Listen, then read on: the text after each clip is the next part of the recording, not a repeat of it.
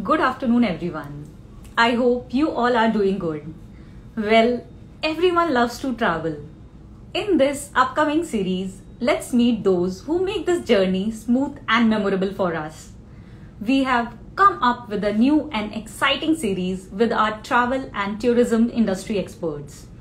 I welcome everyone to the very first episode of our series, The Wonderful Life of a Travel Expert. Today, we have one of our travel and tourism trainer, Mr. Lalit, with us. I hope you all are really keen to know about his journey. Let me add him to the show.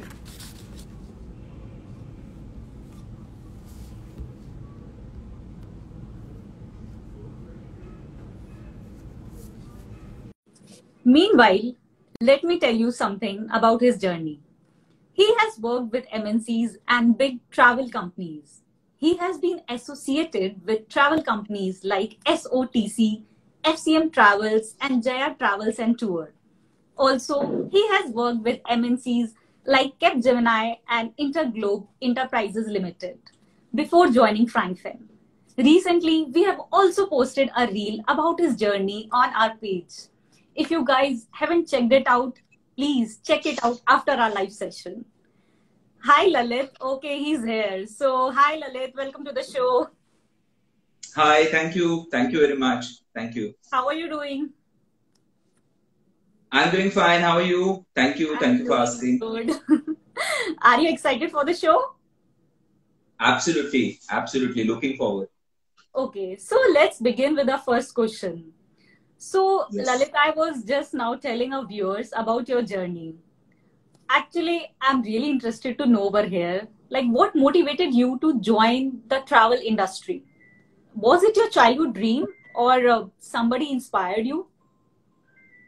Actually, I will say it's more sort of a childhood dream.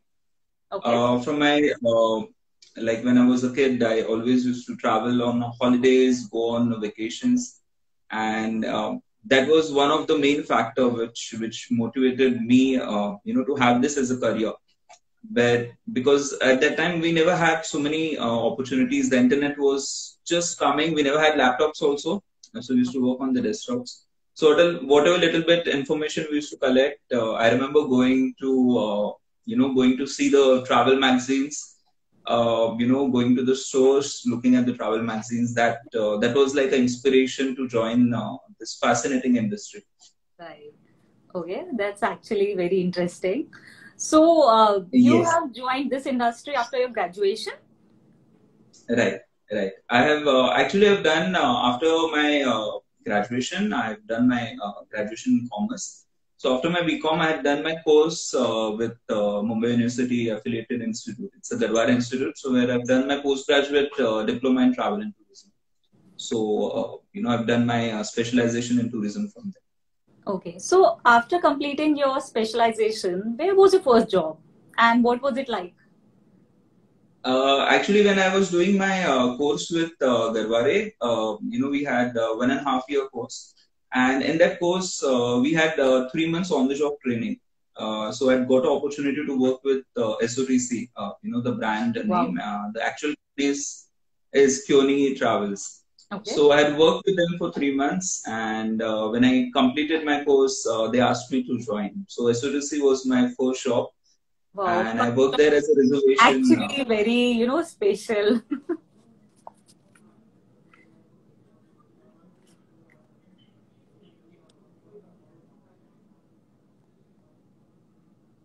Hello? Lalit, can you hear me? Yes. So I've worked with SOTC.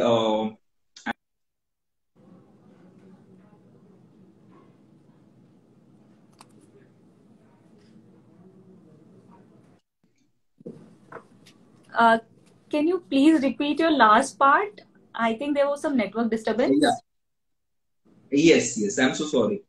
So when I was working with SOTC, I got an opportunity to work with, work on Amadeus reservation system. I was working there as a reservation and ticketing officer.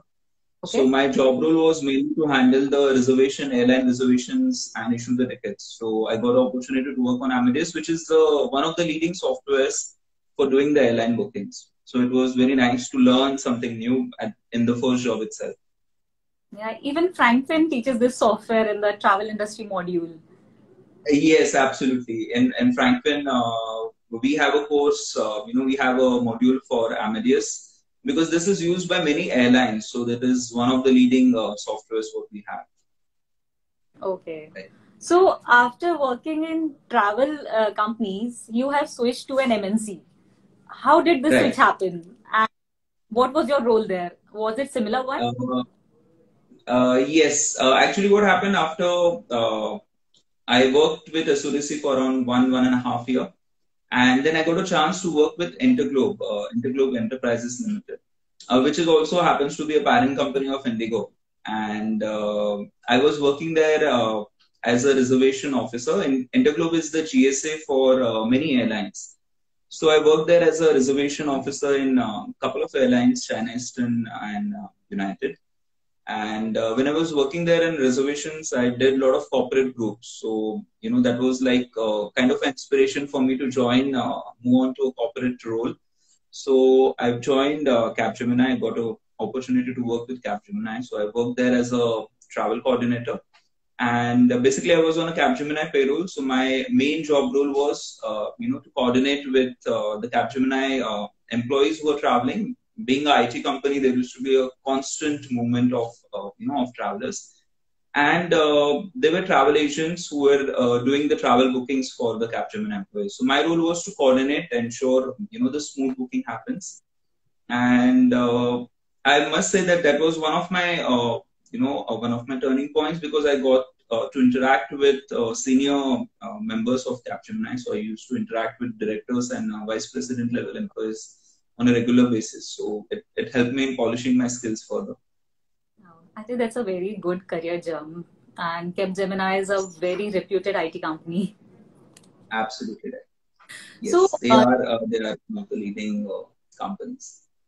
since you have worked with MNCs as well as the travel companies, how was your Right. experience different at both workplaces? Uh, See what happens with travel agencies. It's more sort of you are always in touch with the customers, either on calls or through emails. A lot of responsibilities there. You are dealing with them. You're dealing simultaneously with suppliers. With MNCs, it is more sort of a coordination role. You are not the one who are making the bookings, so Okay. you're on a different role, a different profile altogether. But then the travel agencies is more fun because ultimately the course what you have done, where you've worked with, what you've learned, the knowledge, the experience, it tests if you're when you're working in a travel agencies. Okay, so if I have to, ask you to choose any one, so where did you enjoy the most? Which one will you choose? It's really a difficult question, I must say. But then if I have to pick one, then I think it will be the travel agencies. Because as I said, with travel agencies, you need to put in a lot of efforts and you're, always in touch with the passengers. No doubt, corporate also, it's a different profile. But then the knowledge-wise, the experience-wise, what you gain more definitely in travel agencies as compared to the MNCs. Yeah, actually, experience teaches you a lot. No matter how many degrees you have, few things are actually learned on the field.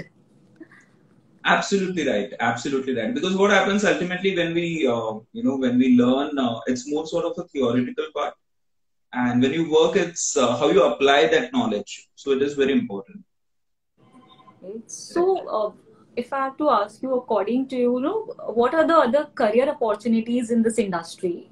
Like, since you have worked in various roles, you have worked with MNCs as well, you have worked with travel companies, and now you're working in Frankfinn as a trainer. So, Right. what are other career opportunities in this field?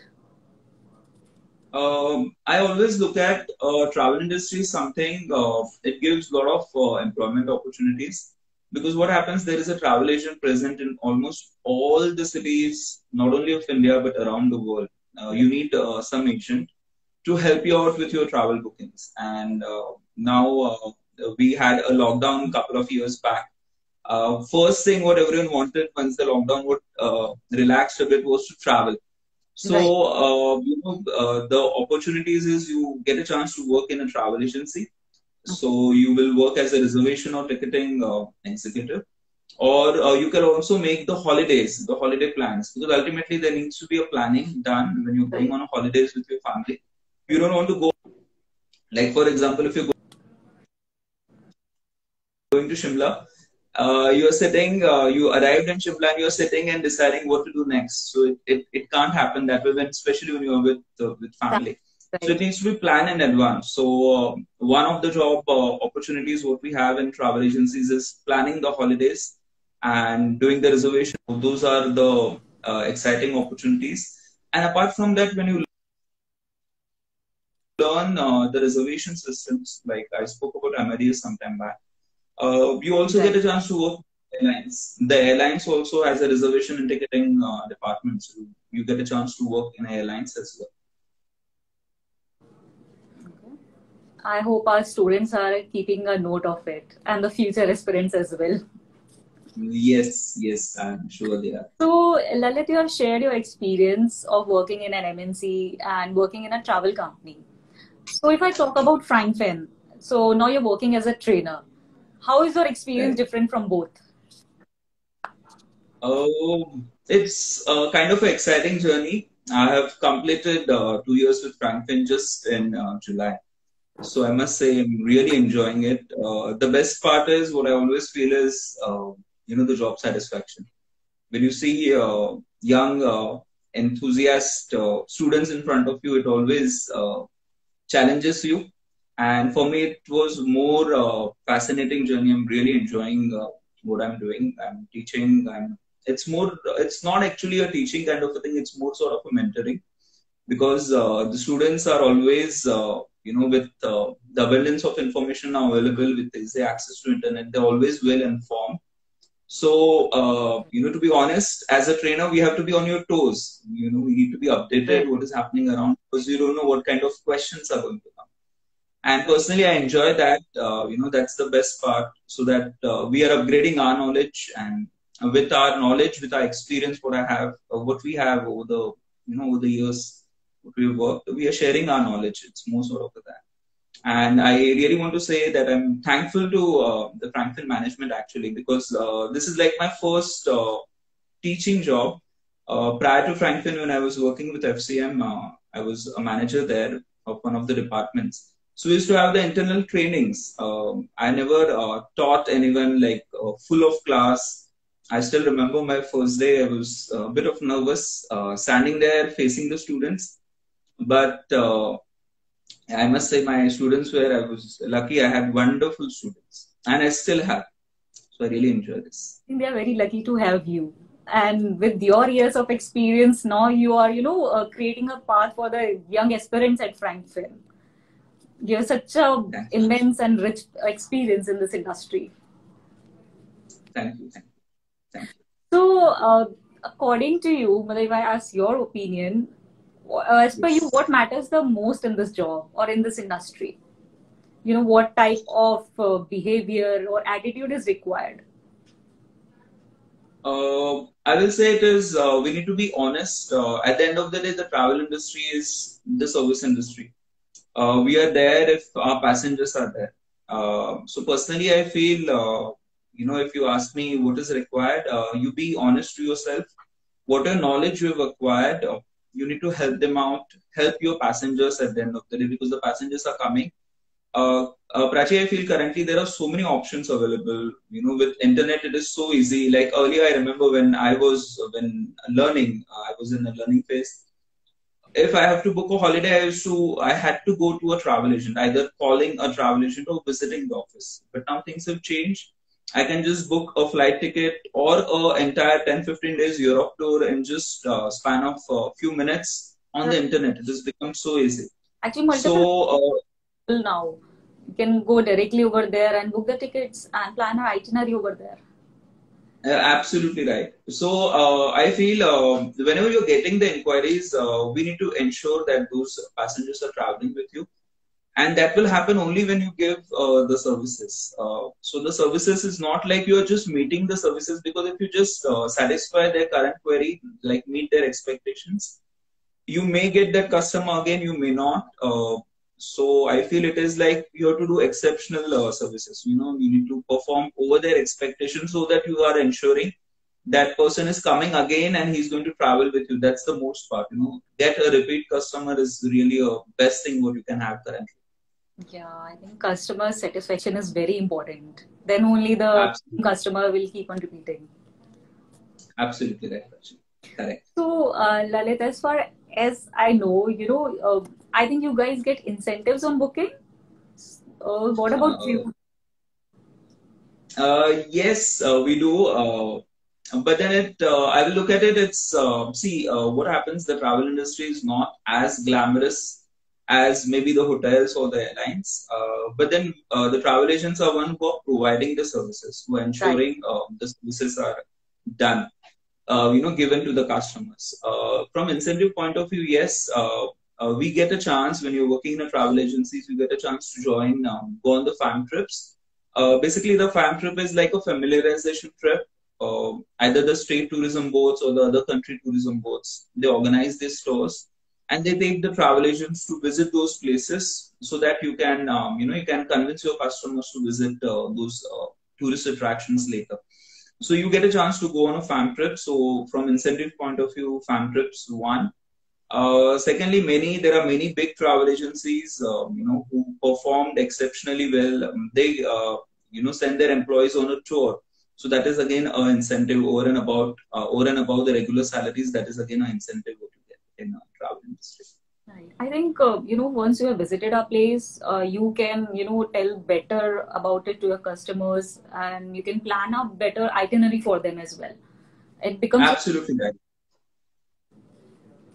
okay. Okay. So, fam trips. Okay. It's one of the incentives. It's good. Yes, yes, it is. Oh, nice.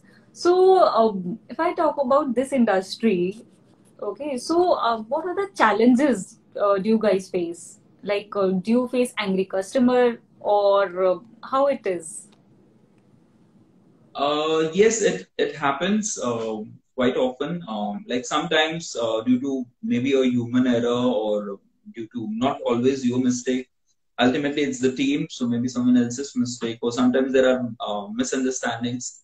We get sometimes angry customers, but the best part is you need to give him a solution. Now, a person is coming to you.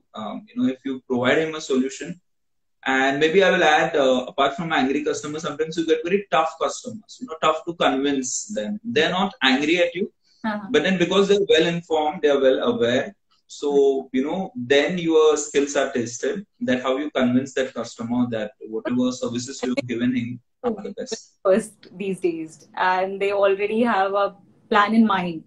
Then, if Right. they're coming to you, they are already very rigid about their requirements. So, I think that becomes a very difficult situation to handle.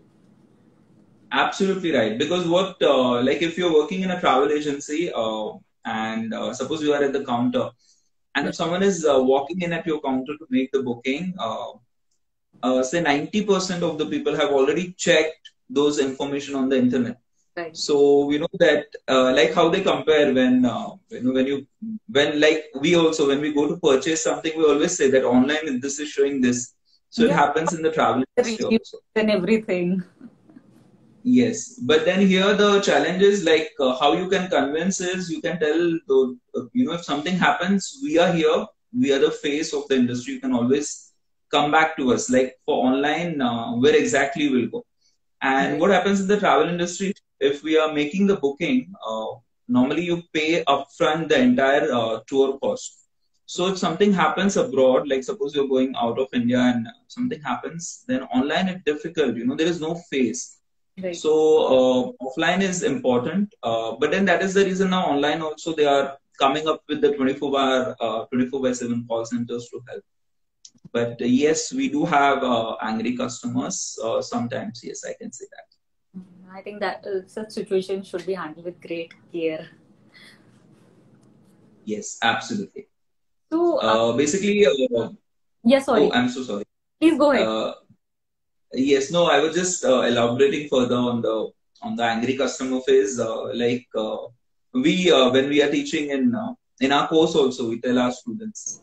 it is important that first of all you have to be a very good listener. Like when someone comes to you and comes with the problems, Yeah. you need to listen to that person. What exactly are the problems? And the best thing is you need to empathize.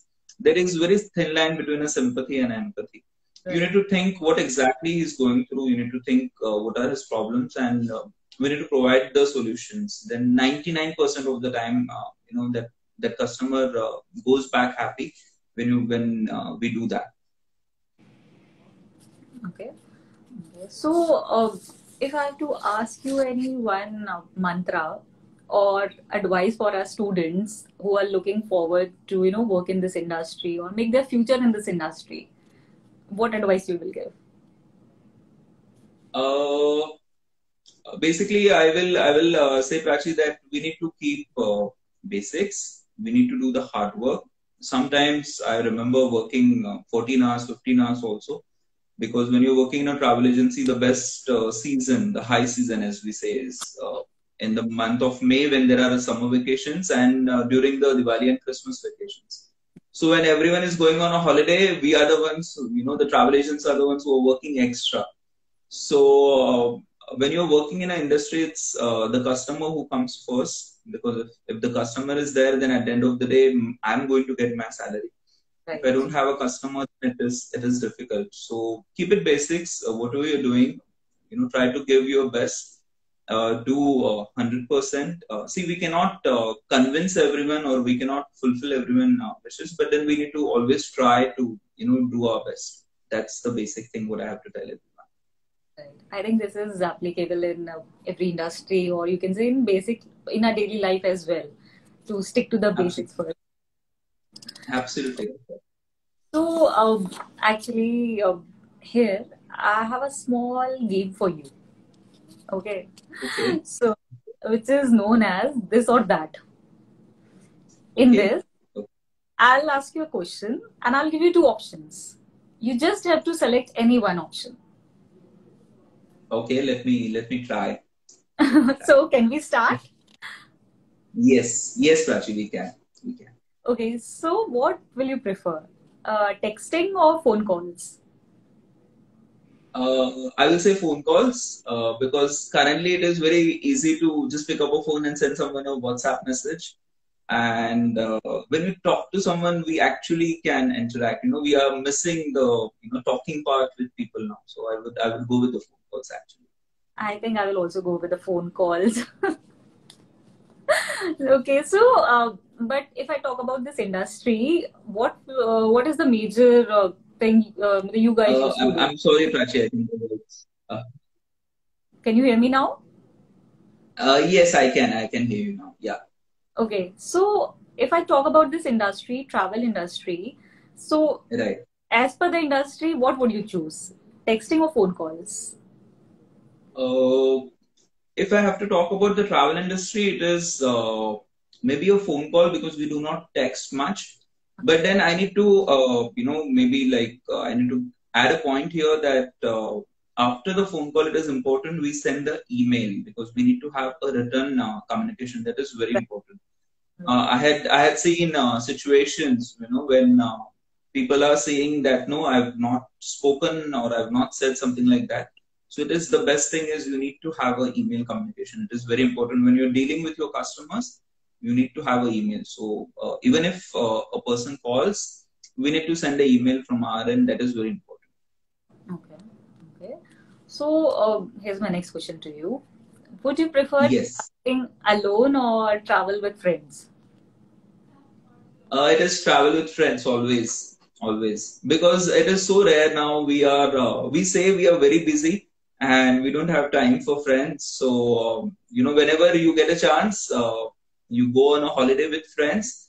You need that energy back when you take a holiday with friends. You get a lot of energy so that you can come and join the routine. So it's always with friends. Very refreshing as well. Traveling is very Absolutely. refreshing, and with friends, the traveling is even better. Yeah, we can say it is like a icing on a cake, maybe. Yeah, true. Yes. Okay, I think my next question is a bit tough one for you. Okay, so Okay. what will you choose? between fame or money? Um, yeah, it is. It is a tough one. Maybe I will say I will dodge the bouncer in a way that I will say maybe a fame, because maybe once you get little famous, the money might follow. So maybe the fame. Okay, so you can turn fame into money, but I think that's not true in every case. Yeah, it is, but I don't have a choice. It's either this or that. So then maybe I will choose fame. Okay, so are you a talking person, or are you a talkative person, or you are a listener or a good listener?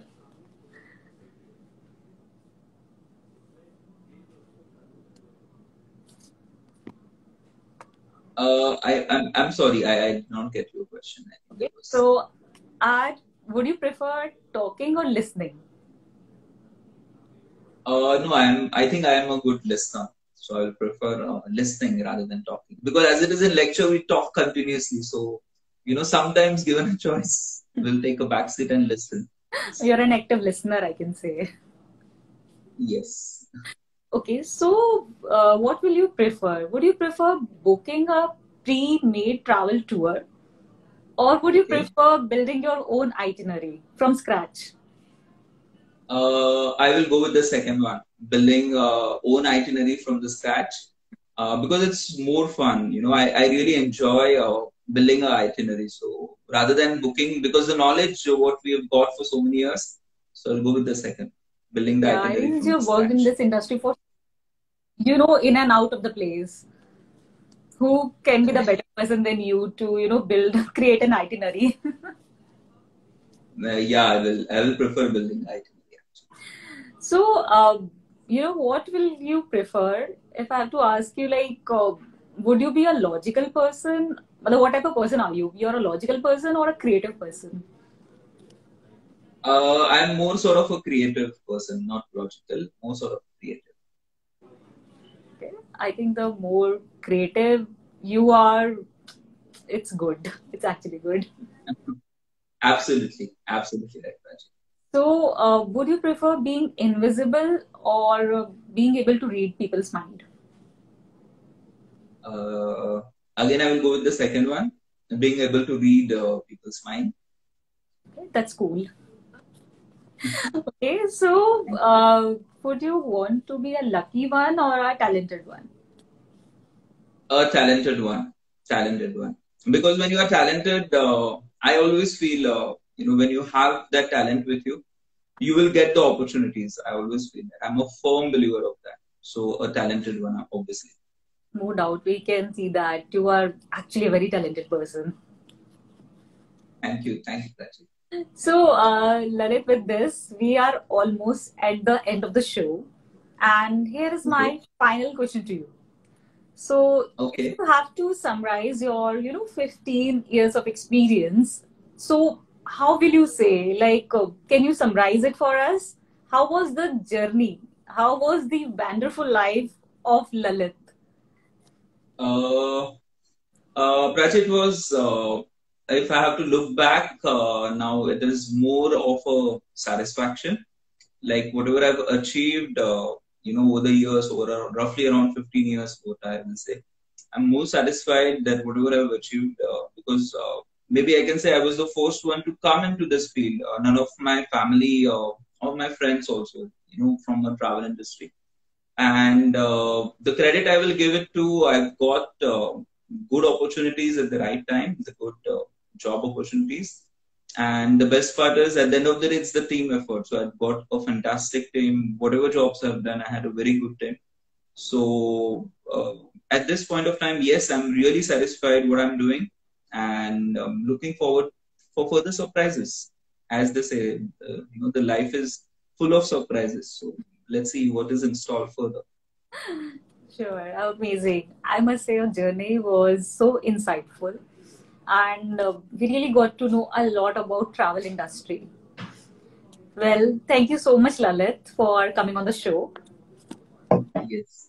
Thank you. Thank you.